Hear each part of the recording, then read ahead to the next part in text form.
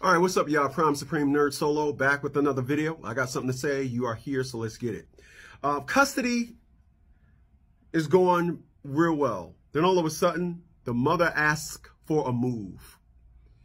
And a lot of you guys get caught up in the me situation, or the mother trying to or explaining to the courts, and the courts buying into the fact that her moving away is in fact the best interest of the child.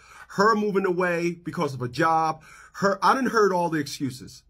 I done heard, I'm moving away because my mother's sick. I'm moving away because of this. I'm moving away because of that. You guys need to understand, there are certain, once again, this whole thing is based on litigation.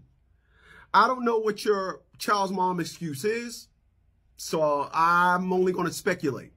But let me just throw this at you. When you guys go to court and a woman is requesting to move, they are going to say, I want to move because of these reasons. You just saying, that's my kid and my kid going to be move away from me, that's not an answer. Not going to help you. It's not. You guys got to start understanding when a woman makes a move request, you have to properly prepare yourself. 732-875-9111. Text $50 consultation. I'm ready when you're ready. And my girl, Lydia Walker, she'll get you started. Later.